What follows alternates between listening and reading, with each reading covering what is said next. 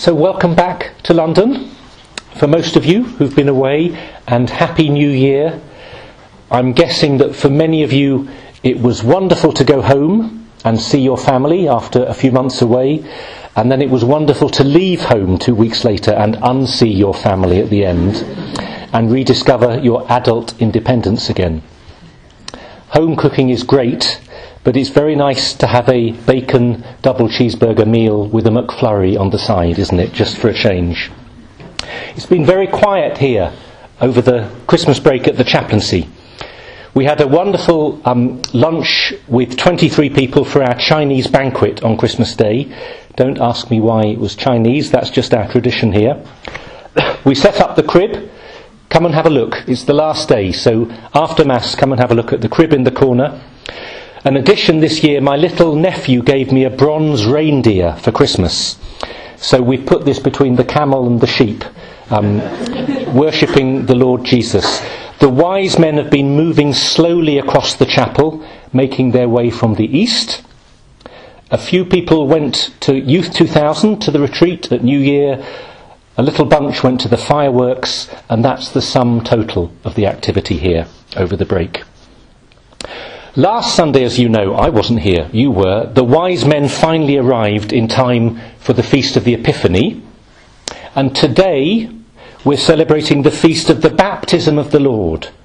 So it feels quite natural. We're jumping pretty quickly, but we're jumping very naturally from the birth of Jesus, Christmas, the Epiphany, to the beginning of his public ministry, represented by his baptism in the River Jordan. So there's a shift, a change. But notice something very interesting. Christmastide, that lovely phrase, Christmastide, the official season of Christmas, it doesn't finish actually until tonight. Aha! So Christmas doesn't end until the baptism ends. So this feast, the baptism of Jesus, is actually part of Christmas, not just the time after Christmas. And that should make us think. John the Baptist is baptizing people in the River Jordan with a baptism of repentance to help them confess their sins and be converted to a new way of life, a new holiness. Does Jesus need this? Of course not. He's the Saviour, the Holy One. He's completely without sin. But he chooses to step into the same waters as sinners. He wants to be with us in our reality, in the chaos and darkness that the waters symbolise, to be with sinful humanity, even though he himself is without sin. Do you see the connection with Christmas now? Christmas is about the incarnation, when the eternal Word of God took flesh in the womb of the Virgin Mary. He became one with us through his human nature and was born into our world at Bethlehem. But there was still the possibility, theoretically, that Jesus could have shielded himself from the full consequences of the incarnation.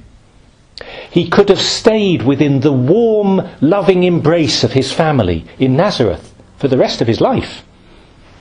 He could have protected himself from harm and from the full reality of this broken, fallen world.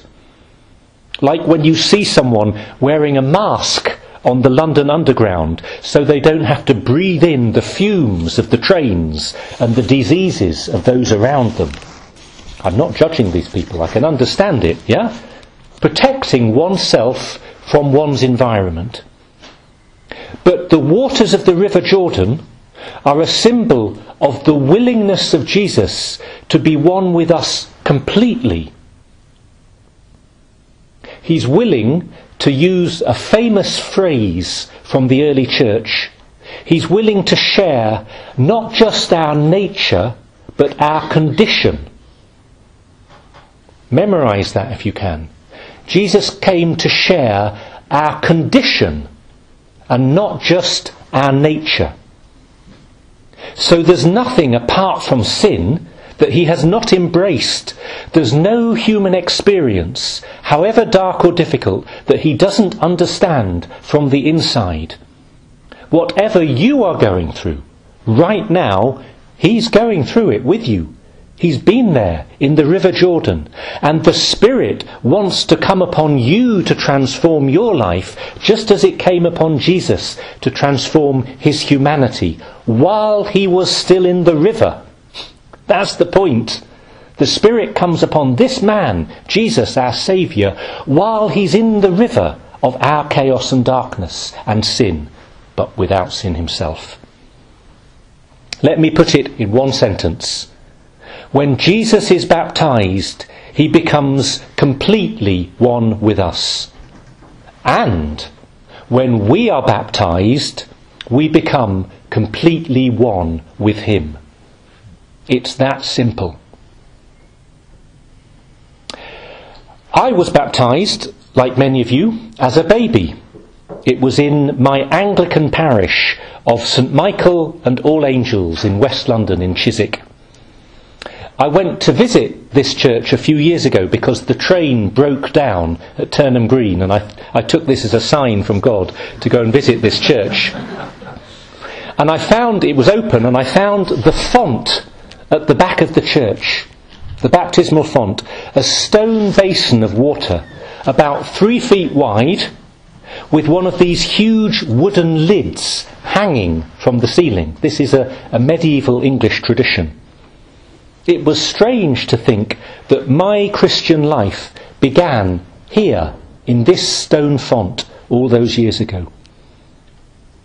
But in our local church now, I mean us here in Gower Street at the Chaplaincy, our local official parish church, I hope you've been to it, is St Charles Borromeo. Am I pointing in the right direction? Yes.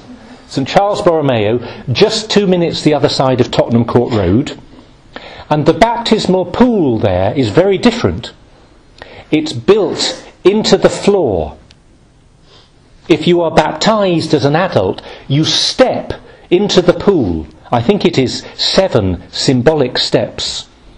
It's deep enough to cover you, the water, so you are completely immersed in the waters of baptism.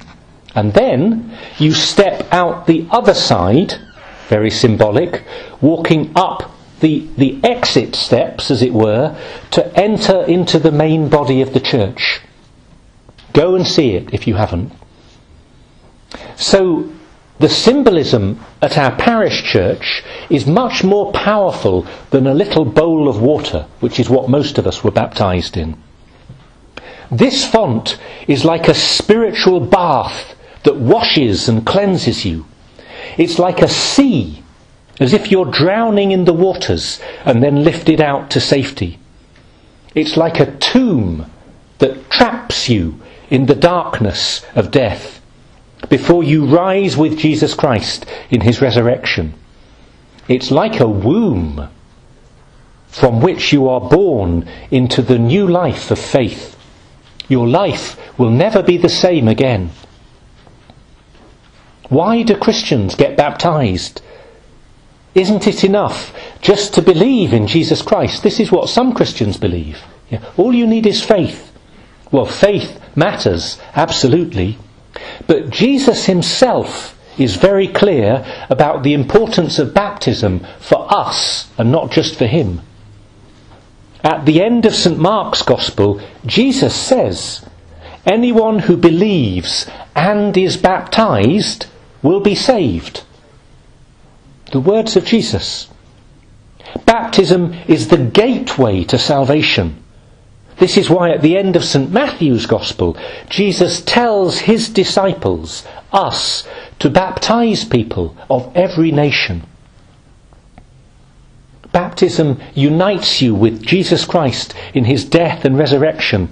The Holy Spirit comes to dwell within your soul, and you become a beloved child of God the Father.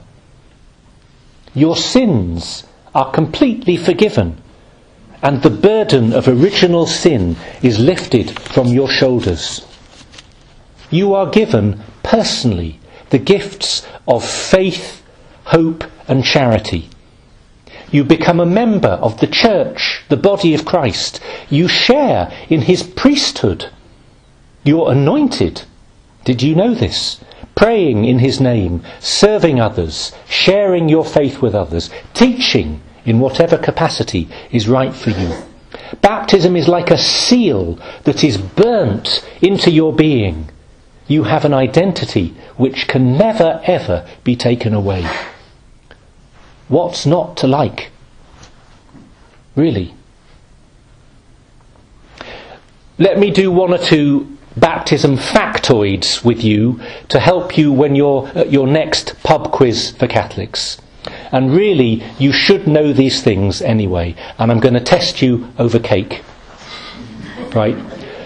Who can be baptised? I'm not going to get your hands up now, but just quick pause. Who can be baptised? See if you know the answer. Anyone who hasn't been baptised before, obvious, who believes in Jesus Christ and in the apostolic faith, who has repented of their sins and is trying to live the Christian life. So baptism involves faith, repentance and conversion. This little baby here crying out for baptism now. Don't worry, we'll get there, France, we'll get there. It can include, the little one here, children who are brought to baptism on the basis of the faith of their parents and of the wider church. So that's who. Next question. Who can do the baptising? Who can baptise? The minister. Well, in the Catholic tradition, it's usually a deacon, a priest or a bishop. But in an emergency situation, if you're on a ship that is sinking and someone asks you to be baptised, if a baby is mortally sick in a hospital and you're the only one there, in an emergency situation, anyone can baptise, including you. Again, I hope you knew that. How do you baptise? Well, look, you've just got to know this, and I hope you do. You immerse the person 3 times in water, or you pour water 3 times over their head, as you say the words, I baptise you in the name of the Father, and of the Son, and of the Holy Spirit. Easy. And the last question, there's lots of others, but the last little factoid, what about those who have not been baptised? Well, we can be certain that God is working in ways unknown to us, and we must never judge the hearts of those who've not been baptised or the situation they're in. But, as we've heard, baptism is such an incredible gift, and we know that Jesus longs to share it with everyone. So as Christians, of course, we long for all people to discover it. So sadly, we don't have a pool built into our floor here. But as you know, at Newman House every year, we build a huge baptismal pool here at the side of the sanctuary in our church every Easter. And we will do the same this April. In my first year here, in what was Easter 2014, we had a wooden frame, large sheets of plastic and many miles of parcel tape, and we managed to make a beautiful baptismal font that looked just like a 5th century Roman marble baptismal font.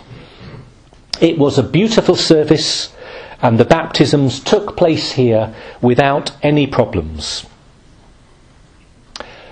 But when I went back into the chapel here after the party, the whole chapel had flooded. You can see the stains still here 5 years later. The pool had sprung a leak. There was water everywhere. Everything was ruined. And at midnight that night, as I came here after 3 glasses of Prosecco, I just felt like weeping. But then after a moment, just a few seconds recollecting myself, I actually laughed. I felt this was like another baptismal symbol. Grace gets everywhere. We're not in control. The Holy Spirit fills the hearts of the newly baptized and then spreads over the whole church, going where he wants, touching everything, going beyond our tidy plans, certainly beyond my tidy plans. That's the meaning of grace. So maybe God was saying something through that flood. Let's finish with some dates. I told you when I was baptised. I told you where I was baptised, in Chiswick, West London. But let me tell you the date too. The 1st of January. Yeah, it's a nice easy date to remember for me. I was baptised the 1st of January. It's in my diary. And I keep it as a special day every year, as important as my birthday. This is when my life of faith truly began. This is when Christ united my life with his and brought me to share through the Holy Spirit in the life of the Most Holy Trinity. Shouldn't I celebrate this? So, do you know when and where you were baptised? Okay, I said we wouldn't do hands. Hands up who knows when and what date they were baptised on. Hands up high. Right, 10% of you. 90% of you don't know when you were baptised. It's shocking, right? If you don't, the 90%, find out. And come and tell me next week. And you will not be allowed into Mass unless you give me the date. Yeah? You owe it to yourself to know. You owe it to God to know, in order to give him the thanks he deserves.